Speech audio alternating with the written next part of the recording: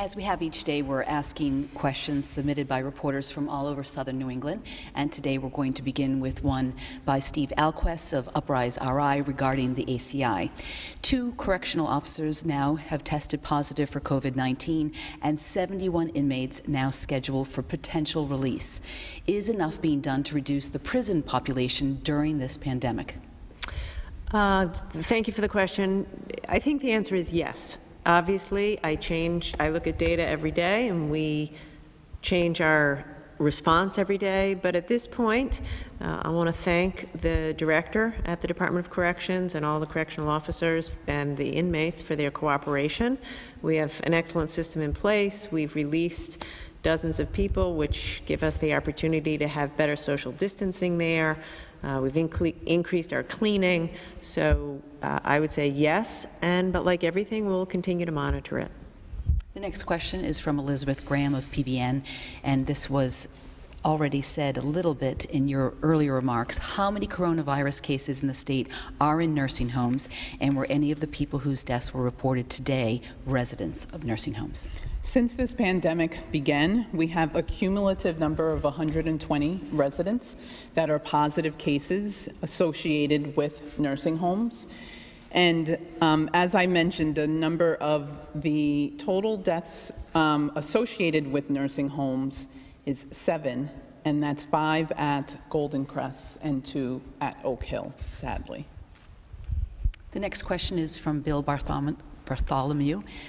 Governor, we're getting reports of significant inadequate space in Newport's homeless shelters, while some Newport hotels have simultaneously raised their prices. Is there a way to remedy the situation, even if only at your urging? Thank you for the question. I was not aware of that. Certainly not that local hotels are raising their prices, which is utterly unacceptable, and I will look into that. We have commandeered a hotel in Warwick in order to quarantine homeless folks, and we will continue to work hard, and I'll especially focus on Newport now that I have that report. Next question is from Tony Mendez at Porter 102.1. What measures are being put in place for WIC recipients who cannot buy groceries because the products that qualify as WIC approved are not available because markets are sold out of those items? I understand Texas made changes to their program. So we have increased the amount of money that we are putting on people's EBT cards, and that's on account of some of the federal stimulus money. So about half of Rhode Islanders received an increased amount of money for food stamps. What you're allowed to use it on is, of course, regulated by the federal government. And at this point, there are shortages in many grocery stores. I will say that the grocery stores are continuing to have their stocks reshelved. And so I would just ask for a little bit of patience. If your item isn't there today, when you go back in a week, I think it should be there. All reports are that most grocery stores, particularly the bigger ones, are still able to restock their shelves. In addition to that, if there are items that you need, I know Family Service RI and 211 at United Way are providing resources for folks for extra food, extra wipes, extra disinfectant, and we want to make sure we obviously take care of the most vulnerable at this time. So 211 at the United Way or Family Service RI. The next question is from Matt Allen of WPRO Radio. Governor, the heads of Lifespan and Care New England said today on WPRO that we are ready for a surge. You have said we are not. Can you reconcile the 2 different characterizations? So I didn't hear what they said, but I'm quite confident we're on the same page because we talk pretty much every day. We are getting ready for a surge. We are putting plans in place to ready ourselves for a surge. But as I just explained, we are going to use the Convention Center and Citizens Bank building and the Lowe's building for an additional 1,000+ hospital beds. We do not have a single hospital bed in any of those alternative sites right now, so we are not ready. The same is true for Lifespan and Care New England. They have surge plans that they're putting in place, and they're doing a terrific job to do that. But if there were a surge today or in a week, we do not have the capacity. So we are getting ready, but the reality is this takes time, and you can't flip a switch to have, you know, a couple thousand new beds in the hospital system available tomorrow. The next question is for Dr. Alexander-Scott from Kim Kalunian at Channel 12, WPRI.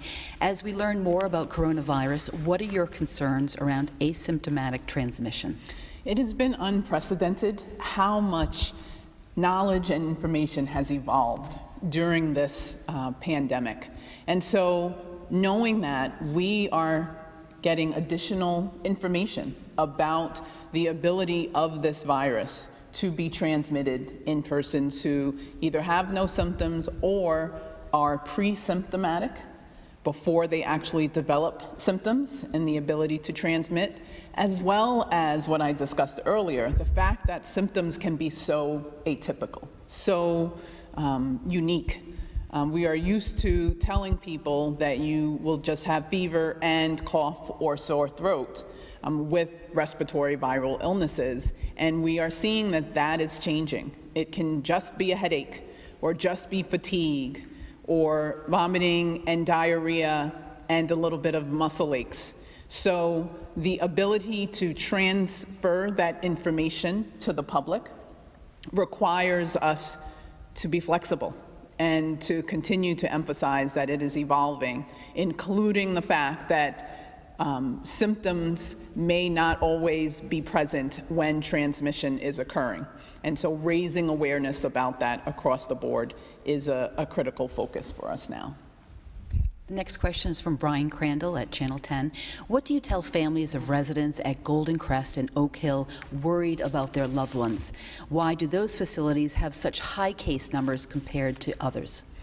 We want all families of loved ones in nursing homes, one, to know how much it is evident to us in our engagement with the staff at the nursing homes that those residents of the nursing homes are their family too, and they want to be there to be able to support them. We know it is normal to have fears and concerns about what's going on. We have known from the beginning that this type of congregate setting increases the risk of transmission because people are in such close quarters in a nursing home setting, and staff have to do a tremendous amount of work across patients. So it's important for us to be able to make the shift that I spoke of earlier, coming up with creative ways to have one staff person do the work of many people entering a room so that we decrease the number of different types of people entering a room. And I will say that this conversation is happening regularly with all nursing homes. There isn't anything differently that Golden Crest or Oak Hill has done compared to other nursing homes. It is a challenging setting, as I've mentioned, and there are precious people who are there that belong to various family members and that the staff are looking to care for. So we will continue to work hard with the nursing homes, all of them, including Golden Crest and Oak Hill, to respond to this challenge. The next question is directed towards the governor from Kate Nagel of Go Local. You mentioned of a stay-at-home directive today. How does that differ from the previous stay-at-home order? Is this a lockdown? Yes. I'm sorry for any confusion. I was referring to the stay-at-home order, executive order that I signed a week or so ago. So that there's no new executive order that I'm announcing today, but the point I was making is that we just aren't seeing the compliance with the stay-at-home order that we need to see, and so I'm asking people to do better at staying home. So the only absolutely essential workers should be going to work, and all you should be doing is going to work and going home. You should not leave your house under any circumstances. If you are sick, even a little bit, if you have the sniffles, stay home. Anyone, even if you're especially if you're an essential worker. So it's just a re-emphasizing what the order is that I had signed the other day. So it is not characterized as a lockdown? No, I'm not even sure what that means. There's so many words flying around right now, but no, it's obviously not a lockdown. Look outside, you see cars everywhere. You can still go to the grocery store. You can still go to the pharmacy if you need to. There are essential workers that have to go to work, but for everybody else, you should be staying at home. That's the reason that I decided to close all non-essential retail. This isn't a time to go shopping for clothes and books, at least not in person. I would love it if you did that online with a local merchant because they need all the business they can get, but it's just a time to hunker down and stay at home. Next question is from Gina M. Is there a plan to test all staff members and residents at every nursing home and assisted living facility? And how long would it take to get results from that? So let me say a word about testing. In an ideal world, we would be able to do that. I have said that we wanted to be at 1,000 a day, and that's where we are. In an ideal world, we would be much higher than that. And in an ideal world, we would be able to do exactly that. We don't live in that world. We live in a resource-constrained world where every day is a fight with every other state and even the federal government to get the equipment that we need to do the level of testing that we need to do. On Monday, on a call with President Trump and the Vice President and the governors, we were told that each state would be receiving right away 15 high-throughput Abbott diagnostic machines. We have yet to see those, and I'm still trying to get my hands on those. Those are the kind of machines, rapid testing, that you could imagine us putting at nursing homes, at hospitals. So the short answer is we're just not there yet. We're testing as many people as we can. It is my hope that a week from now we'll be testing many more than we are today. And when we get there, you know, we want to be testing as many people as possible, most especially in these nursing homes, most especially healthcare workers, and then immediately moving them to isolation if they are sick or positive. Paul Parker asks, how many beds will we need? How many will we have? Do you want to take that? So in terms of the surge, there's two phases that we're kind of focused on right now. We have what the Lifespan and Care New England teams are putting together in terms of bed availability, and of course that all depends on what other types of cases that they are dealing with. In total, from post-hospital, or I should say going with the alternate hospital site methodology, right now we have over 1,000 that we are planning for. I would sense that based on some of the data points that need to be refined later in the week, we'll certainly get to a point where we'll try to double that availability. So that's where we are right now. Next question is from Alexander Leslie of WPRI Channel 12. Do we know how many cases, or at least deaths, involved people with underlying health conditions? We are collecting data along those lines. A larger number of the deaths, a larger proportion of the unfortunate deaths are in people with underlying health conditions. Another example of that I can relay is 57% of the unfortunate deaths are associated with residents of congregate living settings, which sometimes also connects to people who have underlying medical conditions. And we can continue to provide more details on that. Brian Amaral asked, did the state meet its goal of 1,000 tests per day yesterday? Yes, a tremendous amount of work is going towards making sure that we have the number of tests that are needed. We have worked very closely with primary care providers because that is who needs to be called in order to have tests performed. And we are continuing the very aggressive approach with nursing homes, healthcare workers, and hospitalized patients in addressing the number. So we have come very close to the 1,000 when you have the compilation of all of those approaches in place. Next question is from a guest reporter. What, if any, additional resources or help is the state providing to the families of those who have died from COVID-19?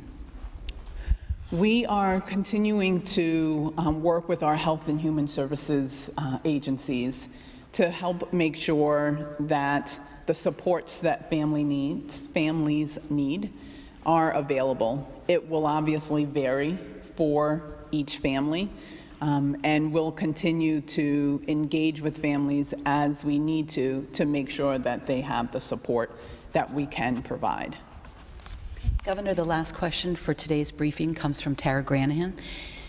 Are there any health insurers offering plans for those laid off or unemployed since the crisis struggling with prescription costs around $250 to $300 a month? Yes, thank you for the question. It just drives home again how many folks are struggling right now because they've been laid off. So I would remind everybody that Medicaid is available. We took the Medicaid expansion, and you could call to see if you're eligible, because that is an option for folks who have been laid off. We have extended open enrollment at the HealthSource RI, so folks can go on HealthSource RI and purchase a plan that might be right for them, and some of those plans there could provide good options. I do want to go back and to end with a very important point about testing. It relates to what Dr. Nicole said and the 1,000 a day. And I would ask members of the media to help push this message. So for a long time, for 2 weeks, we were saying we didn't have enough testing capacity, and so we were having to limit the testing capacity to folks who were first responders, healthcare workers, in the hospital, et cetera. That isn't the case anymore. Because of a lot of hard work by a lot of people, we now absolutely have the capacity to do 1,000 or more tests a day, 1,000 or more swabs a day. General Callahan and his team has done a fantastic job. We have multiple sites around the state where you can get swabbed at a drive-through center. The state health lab is working around the clock. We have private clinical labs who are taking our samples. Our supply chain team has managed to get the supplies we need. So now the message is different, and I'm asking if you feel like you need to be tested, call your primary care provider. And if you're a primary care provider, don't be shy. Send folks. We are ready, we have the capacity, and we need to ramp up our testing. So I know that's different than what we've been saying, but right now we absolutely can handle over 1,000 a day, and we need to start seeing the referrals from the primary care providers, and we need folks not to be shy about calling their doctor if they're sick and wondering whether they need a test. Because we're ramping up, and the more we test, the better off we'll all be. With that, I will say this. We are still reliant upon out-of-state labs, commercial labs, so please don't expect that you're going to get your test result right away. If you're a healthcare worker, if you're very sick, you'll get a quicker result, but if you're an average Rhode Islander who feels they need to be tested, it could still take 2-3 days for you to get your results back. But I want everyone to know we're open for business for testing, so please, let's go ahead and get us those referrals so we can get more accurate data around who's getting sick, how many people are sick, and then getting those folks into isolation as quickly as possible. Thank you for your time. It's the weekend. It's a rainy day. It's a great day to stay inside, watch a movie, read a book, cook, hang out with your family. Stay in the house this weekend. If you do, everybody's going to be better off, and I'll think you're a hero forever. So thank you.